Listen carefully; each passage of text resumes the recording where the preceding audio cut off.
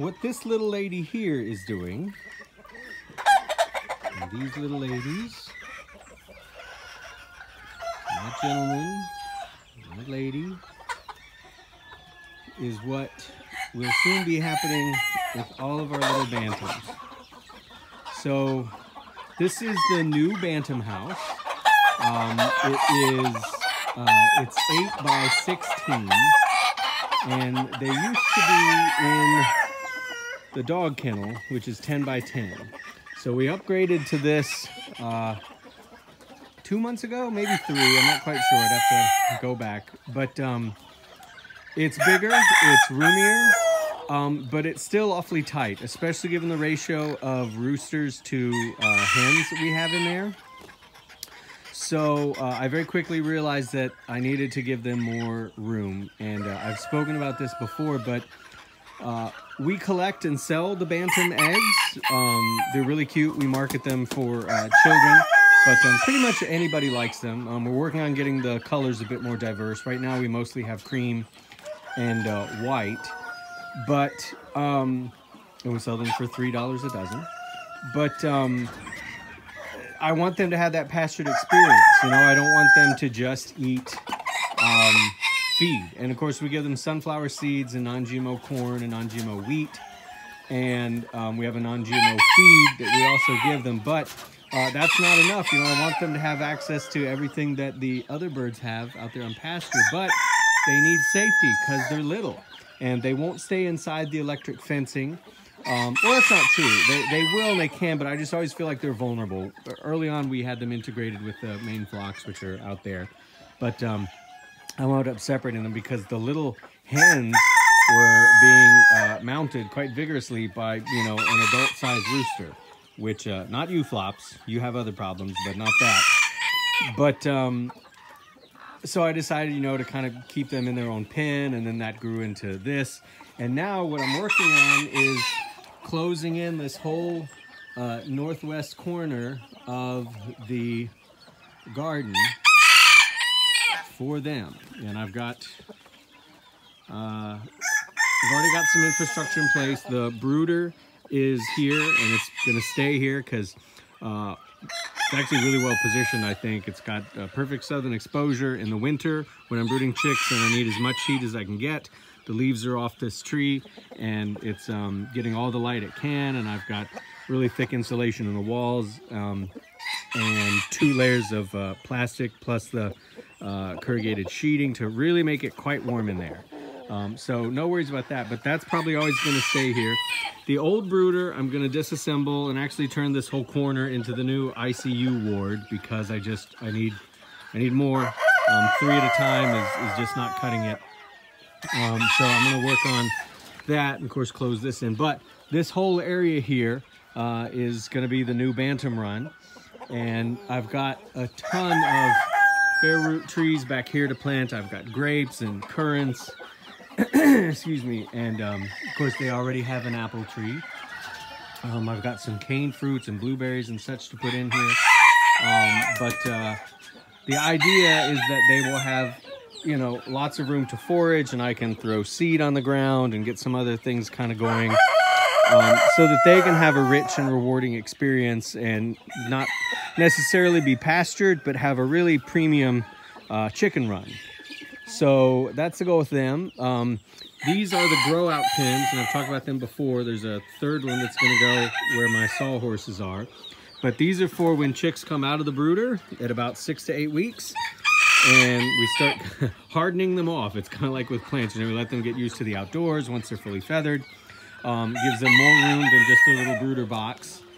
And allows them to see and be seen by the other birds, kind of helps them socialize. We had an attack the first night that I put them in here, and I lost 3 chicks, pretty tragically. And I will regret that for a long time. But since I added the additional flange around here, which I should have done in the first place, everybody's fine. But another good thing about having the grow out pins here is that if somebody gets out, I don't have to chase them all over creation. They're just going to be inside this fenced-in area, which is also the same thing with if any chicks manage to work their way out and hop out the brooder door by accident, again, they've only got so many places they can go, and they're relatively safe. They can't run into the honeysuckle patch or the briar patch or something, and then I've really got a problem on my hands. So we're working on this. I've got all the frames built.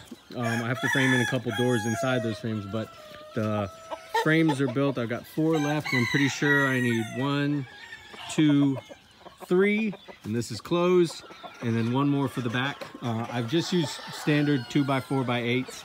I try to make everything divisible by, 2, 4, 6, 8.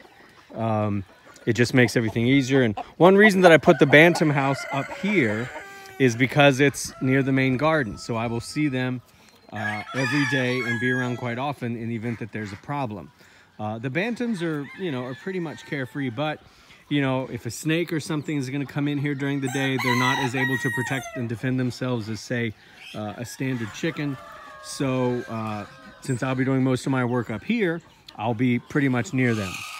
I'm going to start espoliering larger fruit trees out here on the outside of this. I've got a really large fruit tree collection at my home in town that I'll be moving out here little by little over the next year. I kind of miss my window here for transplanting them when dormant, so most of this is going to happen in the fall. But anyhow, it's going to be a pretty great run, and it'll be right next to the flower cutting garden, and it's going to be a good spot for them. So I'm pretty excited. I know they're excited. They see it being built not fast enough, I'm sure, for them.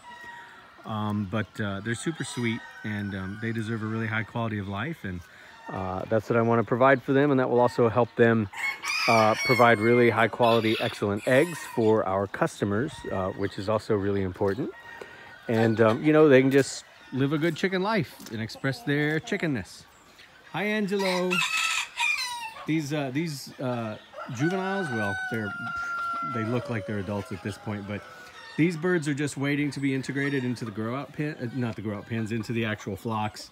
And I want to do that on a day when I don't have to travel at all during the day, so that I can be here pretty much the entire day to watch whenever, in case anybody jumps out, I can put them back in. I can look out for excessive bullying.